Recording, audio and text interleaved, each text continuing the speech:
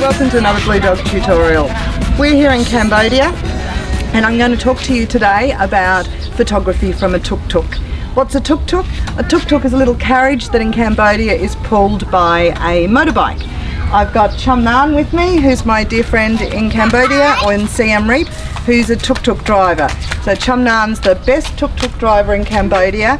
He's been working with me for many years with photography. So if you want to look him up, his phone number will be on the screen, and he's also on Facebook, so you can look up Chum Nan on Facebook as well. But let's get back to taking photographs from a tuk-tuk. I'll go through just a couple of things first. The first thing that I want to just talk about is your gear.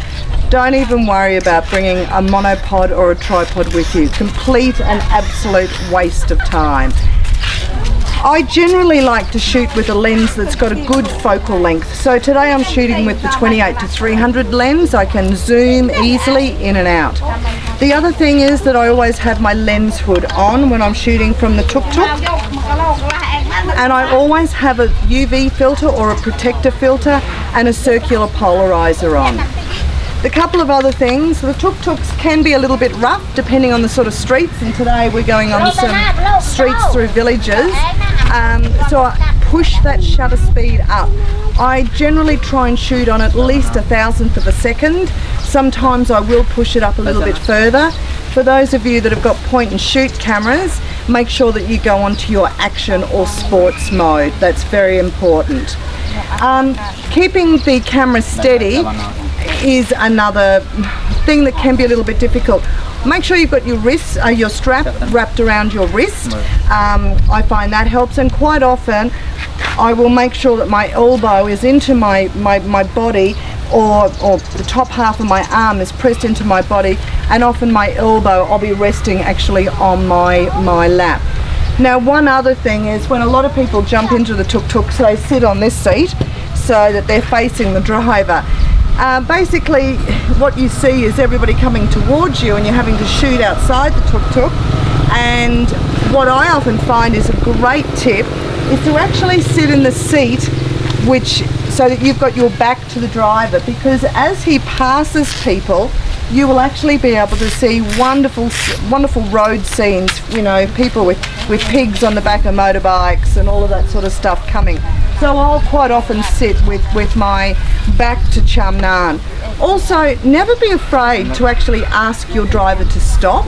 Chum Nan, his little girls are here with me, his little children are here with me at the moment, and we will often just stop by the side of the road or near a market where the light looks really interesting, and we'll just wait for something to happen. We then sort of become part of the environment and people don't notice us as much. So the drivers are quite happy for you to stop, and if you've got a great driver like Chum Nan, they'll take you to the locations where they know it's going to be good photography at that time of day. Now that's another thing, is what time of the day to shoot. Early morning you have beautiful light. Here in Cambodia you will often have the monks out on the street, so early morning you get people cooking on the sides of the street, that sort of stuff.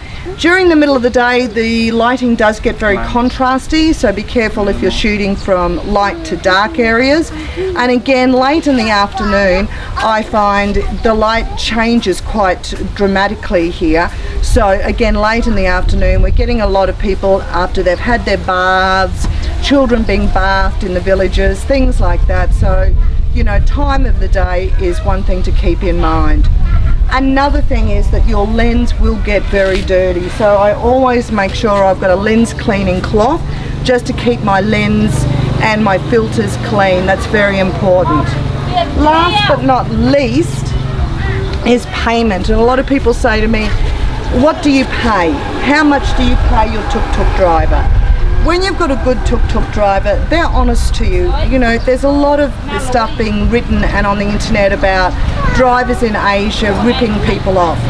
I've generally not found that. I'm lucky because I have Chum Nan who drives for me all the time, but I always pay my driver well, and I always tip my driver here in Cambodia. If he's done a good job for me, given me water, made sure that I've got to the locations where I've been able to get some excellent shots, I tip him well. Now, I always only carry a small amount of money in a tiny purse.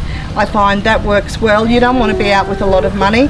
And when you pay your drivers in Cambodia, it is always polite to handle your money like this. So I will give that to Channan, and do you see how our fingers will not touch?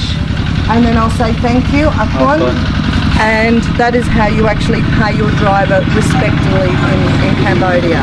All right, well, I hope you've enjoyed another one of our Blue Dog photography tutorials. I'll catch you next time. For more information, don't forget to check out our website at www.blue-dog.com.au. Thank you.